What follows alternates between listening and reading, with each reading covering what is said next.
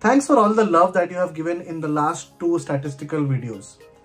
I have talked about Z-test and T-test using some examples, and I got a great response from those videos, and that is one of the reasons why I am here for this particular video on chi-square test. Chi-square, chi-square, whatever you can call.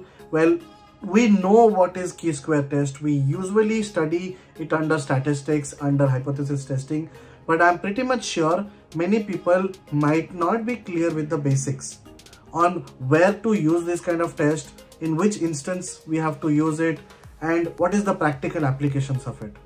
So let's watch out this video where I have explained what exactly is chi-square test, how do we implement this chi-square test using Excel, and of course, if you implement using Excel and if you're clear with the basics part, I'm pretty much sure you can take ahead your learning and try it out using Python. So see you in the video. I'm sure that each and everyone will be able to understand what I am teaching.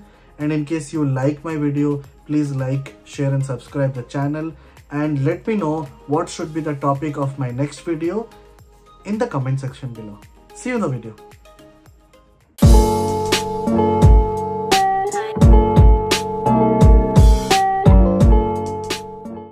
Hi, welcome to this module on statistics, and in this video we shall be talking about the chi-square test, or people call it as chi-square test. Now, chi-square test is basically used for categorical data. Now, as I already told you that this test only works for categorical data, which means the data which are in categories. For example, gender, male or female, or color, red, yellow, green, etc. In this particular example, I have 2 categorical features, one of them being gender, which has 2 valid values, and one of them being location, which has 3 valid values, which is Japan, India and Korea. Now, you can see the formula of chi-square is basically summation of observed minus expected value to the power of 2 divided by expected. Now, what is observed and what is expected value? I'll try to explain. So before getting into this problem, we'll try to create our null hypothesis and alternate hypothesis, because ultimately we are going to use chi-square in order to check and test our hypothesis. I hope everybody knows about hypothesis, as we already covered what is hypothesis. Simply, a hypothesis is a statement that might be true, which can be tested. In this particular example, let me write down my null hypothesis, which will be there is no association between gender and location. The alternate hypothesis will be there is an association between gender and location. All good? If p-value is greater than 0.05, that means I will reject my null hypothesis. If the p-value is less than 0.05, that means I will accept my null hypothesis. Now comes the first thing, is what is O, what is E? O is basically observed values and E is basically your expected values. In order to find the observed values, I will take help of pivot table. So I will ask the table range to be this and location of my output to be somewhere here. Done. My gender, I will drag it to my rows, location in my columns, gender in the values, and that's my pivot table.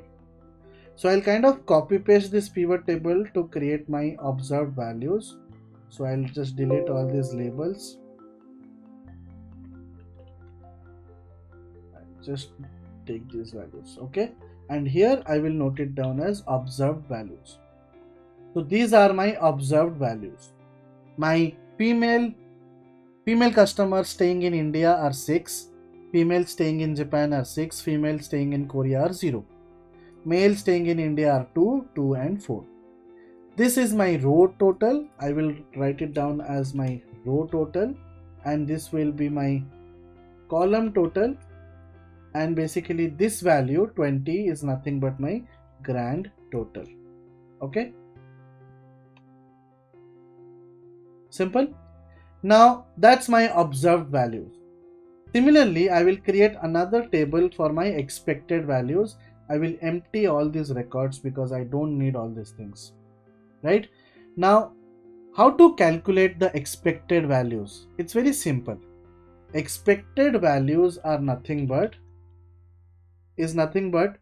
row total multiplied with column total divided by grand total. Simple.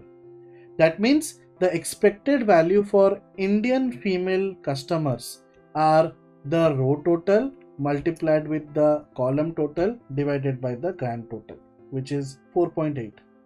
Similarly, for Japan will be row total divided by multiplied with this divided by the grand total. Korea will be, the row total will be 12 multiplied with this divided by this, which will be 2.4.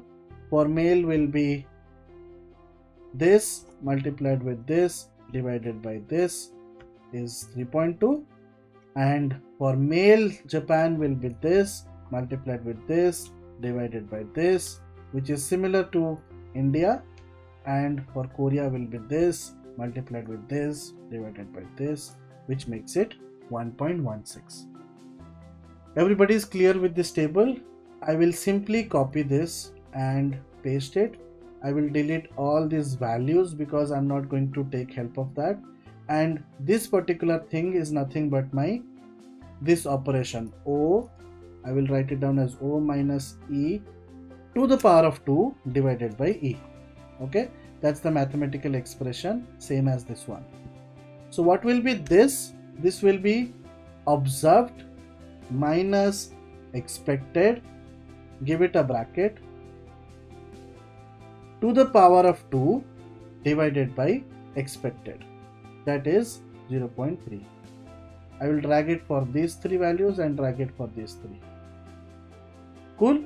So you can see, I'll repeat once again, this is nothing but my observed 6 minus 4.8, which is 1.2, to the power of 2, which will be 1.44 divided by 4.8. So O minus E to the power of 2 divided by E.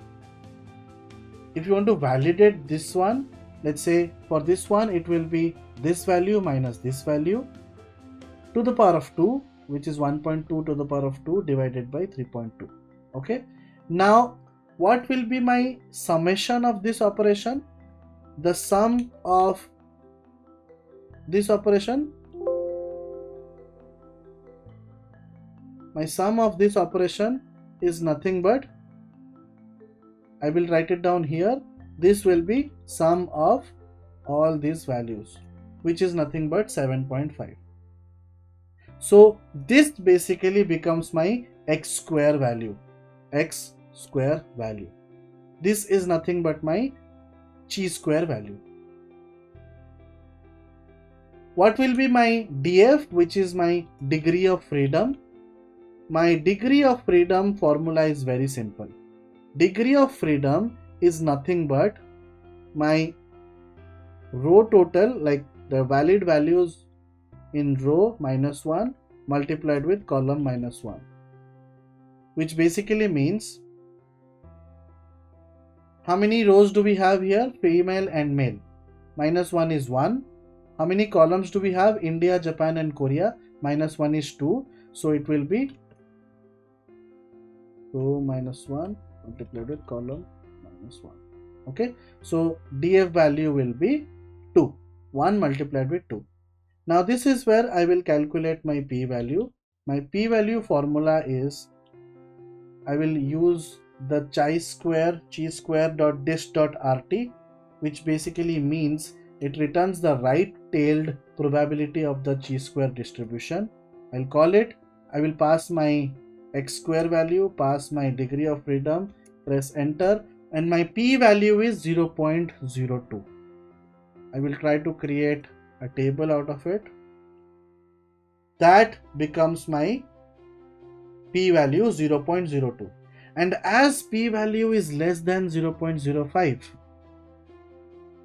that means we are going to accept our null hypothesis, which means there is no association between gender and location. So my p value is going to be 0.02, which is less than 0.05. So our null hypothesis is going to be accepted, which means there is no association between gender and location. That is an end to this particular session on chi-square. That's it. See you in the next videos for further topics.